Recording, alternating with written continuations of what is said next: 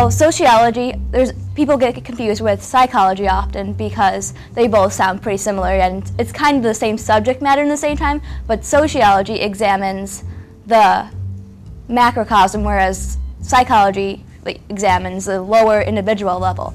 And it's sometimes better to learn on the higher level first so you can understand better how people react in a group, and you can better also interact with your own society once you learn what the reasons why sometimes people interact the way they do. It's just real neat how in sociology you think a different way, and you learn cultural contents that you were not used to, such as one of the students being non-traditional, coming out of the Navy from 22 years, how he views life compared to me, who was 19 at the time, straight out of high school, and how I viewed my life.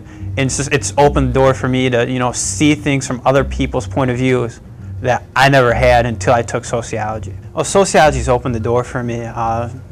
It really makes you step outside your norms, and makes you reflect on what makes you you, but then what makes everybody who they are and makes us interact better. I mean, in my class, I had to break a norm. I ended up wearing a dress at a very well-established restaurant locally, and just finding out how people would react to something different, and it's just amazing how similar we are, and how breaking just one small thing such as dress code can throw everybody off.